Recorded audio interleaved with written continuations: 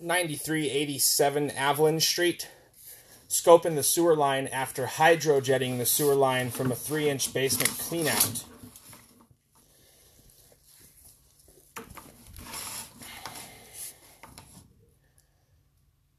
Looks like we're 111 foot to the city sewer. Hydrojetting was necessary due to the fact that there was a lot of rocks in this line. So we had to hydrojet those rocks out to put a bunch of flow of water down there to wash those out. It was about 12 gallons a minute.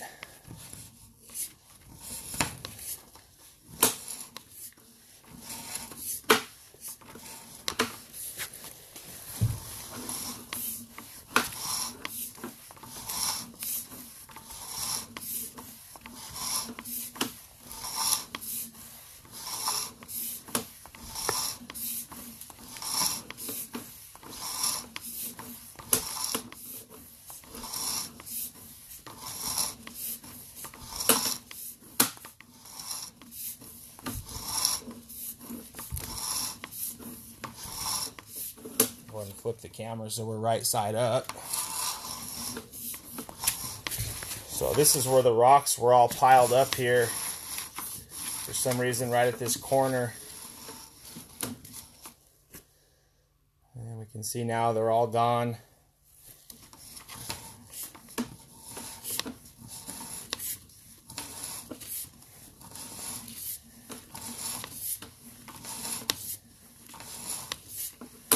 They were pretty large rocks.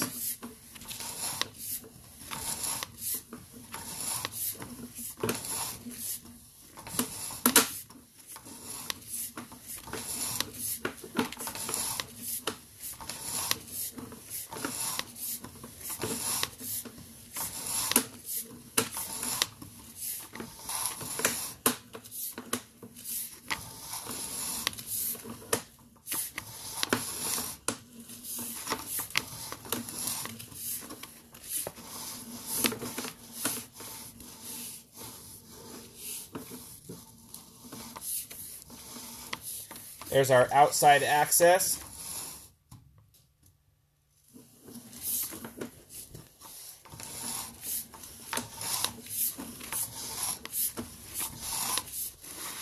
There's our PVC to SDR connection. And then our ABS to PVC connection.